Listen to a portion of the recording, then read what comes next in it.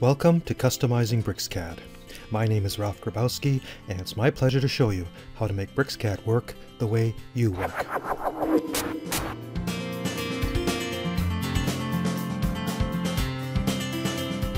You are probably familiar with the array command that lets you make multiple copies in patterns. And here I'm, for example, drawing the polar array. And we're going to make 4 copies centered around this spot. But what if we want to change the array? Say we want to have 5 copies or change the angle. Well, you'd have to erase that and start over again. Fortunately, BricsCAD has a better way.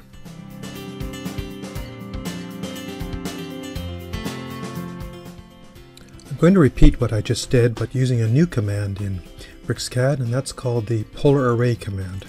Now it is different from the array command in that there is no dialog box. It all operates at the command line. It's prompting me to select the entities. I'm going to select this block, and I'm done with that. And wants me to pick a center point, so I'll pick one, say here, and now it's instantly created the array. If you don't like what you see there, then you continue at the command line to change things. For example, I'm going to enter in the items option. I type the letter I, press enter, and say I want 4. Or I can change that to, let's take a bigger number, 20.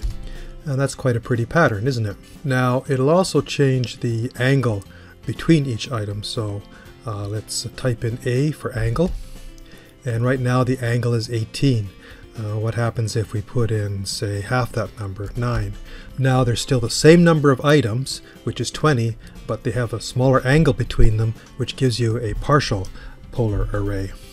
Okay, let's change the angle back to 18, and there we are back again. So you can see how it's very interactive. You can fine-tune the array until it is what you want. Change number of items back to, say, 5. And all this is possible because the array is associative. You can turn off the associativity with the associative option, yes or no, but obviously we want it to stay associative, so we can make these changes. In addition to a single polar array like that, you can have multiple ones, and that's where the row option comes in. So right now there's just 1 row.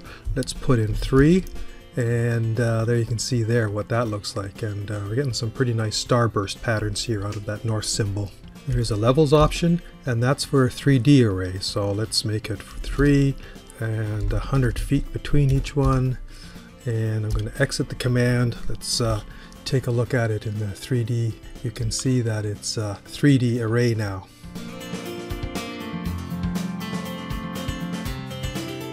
The command for creating rectangular associative arrays is somewhat similar, so I'm going to show you quite a different one. It's called the ArrayPath command.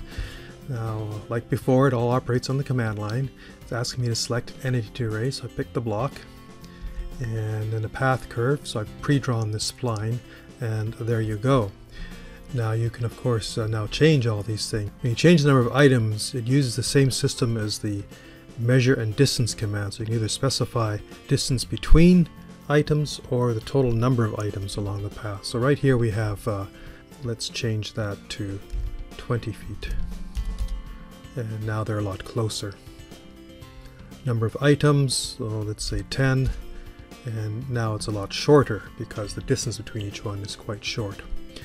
Similarly, you can have the rows where you have multiple versions of it, but they're all bunched up because they're going along this curve, and the curve is created much like the offset command, as well as levels for doing a 3D version. What's a bit different from ArrayPolar is that how you align them. I'm going to enter in the A option for align along the path, yes or no. I'm going to say yes. And now they align themselves, changing direction as the path changes. Another one is tangent direction. This one can be a bit difficult to understand. I'm going to enter in the default, which is normal, and they seem to have disappeared when I see those lines. Well, what it actually is normal means in the Z direction. Okay, so once you've drawn your associative array and it's here a few commands later, can you change that associative array? Well, certainly you can. It's very simple. All you need to do is double click it, and the array edit command starts up. So for example, we've got 3 levels. Well, let's change the levels back to 1. Now back to looking at the top view, you can change things like the fill angle, the angle between items, and so on. But there's a far more interesting one. I'm going to draw a little circle here, a little red circle, and I'm going to go back into the Array Edit command, double click, and there's this replace option. So I'm going to type in REP, abbreviation for replace, and it's asking for the replacement objects. So I'll select the circle, press enter, the base point, default centroid, so I'll press enter there. Now select an item in the array to replace. So I'm going to pick 1, 2, 3, 4. Now nothing has happened yet. I'll press enter. Magic, they're replaced by those circles. Once again, they're part of the array, so I can so I'm going to change the angle between items. Let's say change it to 26 instead of 36. And when I press enter, the circles are still there. I trust you enjoyed learning how to make BricsCAD work the way you work. For more on customizing BricsCAD, check out the ebook. Download the free trial version of BricsCAD at www.bricsys.com and check it out for yourself.